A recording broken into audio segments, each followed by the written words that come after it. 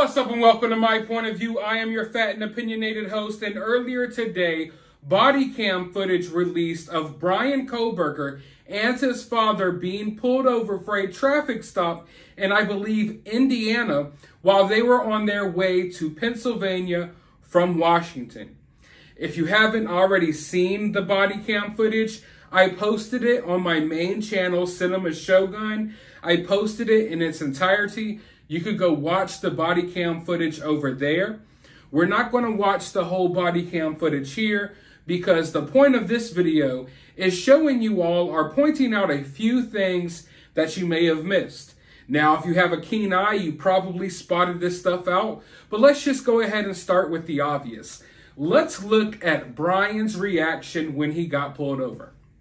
Now, full disclosure, I am not a body language expert, but I've seen a few people get caught up in some pretty gnarly stuff.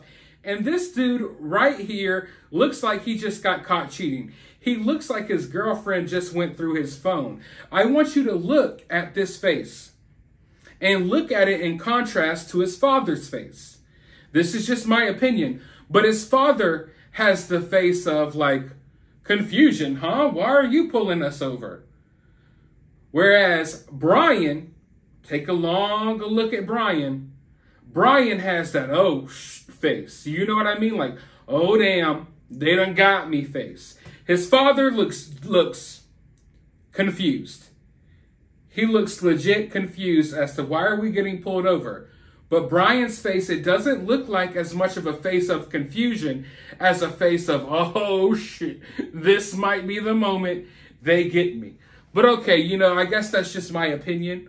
Maybe some of you all will feel the same. Maybe some of you all will see nothing weird about Bryan's face when he got pulled over. But let's take it a step further.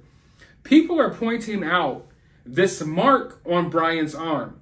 Now, it's important to note that when you enhance these photos, sometimes you get these blemishes within the photo, if you will. Maybe this is a shadow. I can't confirm for a fact that this is a wound on Bryan's arm, but if you're digging into the footage and you want to see if there's any clues or anything there, I do think this is one of the most significant things that came out of this body cam footage is that mark on the arm right there. Is this because of the resolution and the pixels or what have you? I'm no expert when it comes to that field, but it clearly looks like there may be something on Bryan's arm. Is it an offensive wound? I mean, who knows? I don't want to say too much because we don't know if there's an actual wound on Bryan's arms, but it does appear like there's a mark there, but maybe it's just something wrong with the photo. I don't know what, but while looking at that, you could also see that Bryan has a pair of gloves in his lap. It has been reported that some of the investigators who were following Bryan noticed that he put gloves on whenever he went inside of a store or something like that. Now, people have pointed out it's probably winter gloves for when he gets cold. I mean, obviously, it may look that way to the average person, but I think Bryan was trying to be careful with what type of fingerprints and DNA and what have you that he left behind. We know that Bryan's fingerprints are in a database because he worked security. We also know that law enforcement used DNA to somehow wrap Bryan up in all of this stuff. So I think Bryan was trying to be careful. And as you can see there, Bryan had the gloves. And whenever he left his vehicle, Bryan most likely put the gloves on. Now, if you say it's because the weather, cool, okay. But one would argue maybe you could take the gloves off when you walk around the grocery store, just like you have your gloves off in the vehicle. Now, one other thing that I want to point out before ending this video is the fact that the cop thought it was kind of weird that they were driving all the way from Washington to Pennsylvania.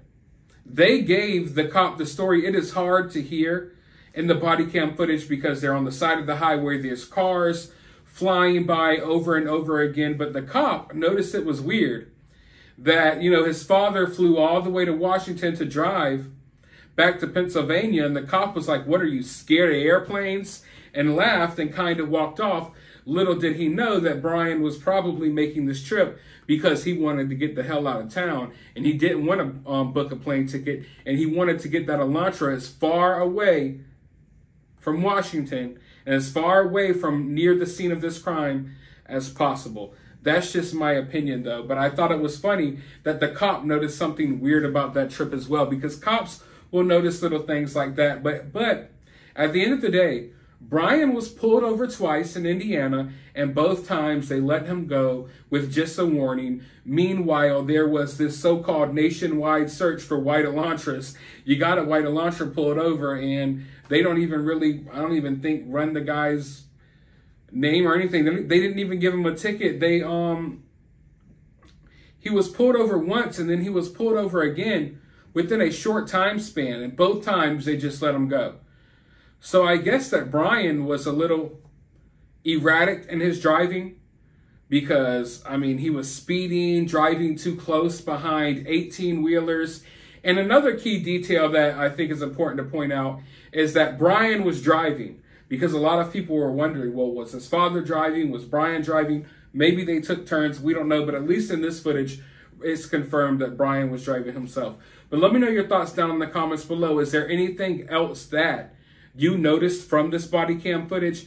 Let us all know down in the comments below, and we will continue to have that discussion in the comment sections. But while you're down there, hit the thumbs up, subscribe, ring the notification bell. I have some interesting updates about this case coming tomorrow and maybe even later tonight, so stay tuned. But always remember one thing: remain opinionated.